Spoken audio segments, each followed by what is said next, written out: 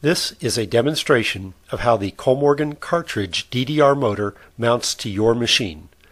The rotor of the cartridge direct drive rotary motor mounts directly to the shaft of your machine.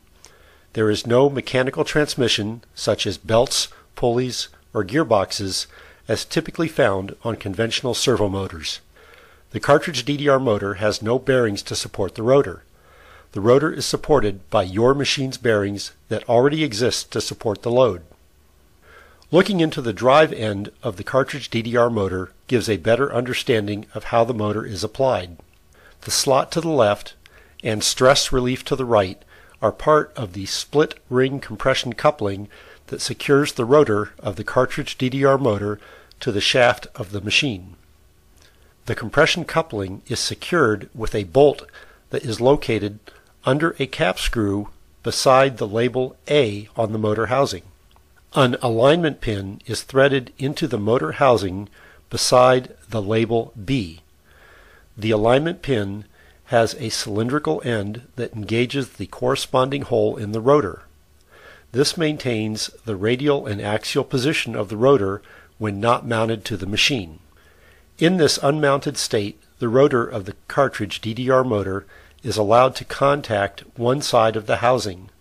There are touch-down surfaces so that there is no contact between the permanent magnets on the rotor and the windings in the stator. The precision sign encoder in the cartridge DDR motor is factory aligned and secured with a proprietary coupling that allows the translational movement of an unmounted rotor while maintaining a rigid torsional connection to facilitate precise position and velocity feedback. This simple mounting stand represents your machine. There is a roll mounted on bearings in the machine frame. The machine's process occurs on the roll. To facilitate mounting the cartridge DDR motor, the shaft extends beyond the machine frame on one end. There is a stepped shaft diameter to facilitate ease of installation. The motor housing mounts to the machine frame with a pilot and bolt circle just like a conventional motor. To install the cartridge DDR motor to your machine, start by sliding the motor onto the shaft. Since the rotor is off-center, the pilot of the motor is not aligned with the pilot on the machine frame. There is a lead-in chamfer on the motor pilot that makes it a simple process to engage the pilot of the cartridge DDR motor to the machine. The housing of the motor is secured to the machine frame with 4 mounting bolts. After the 4 mounting bolts are secured, the rotor is centered in the motor by the machine shaft.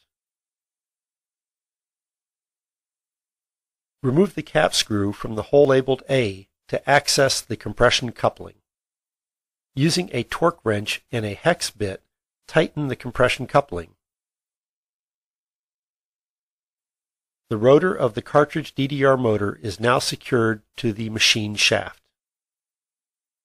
Remove the alignment pin from the hole labeled B. The shaft of the machine is now free to rotate along with the rotor of the cartridge DDR motor. The hole labeled A now becomes the storage location for the alignment pin, and the hole labeled B is the storage location for the cap screw. This also seals the motor housing to IP65. The mounting of the cartridge DDR motor to your machine is now complete.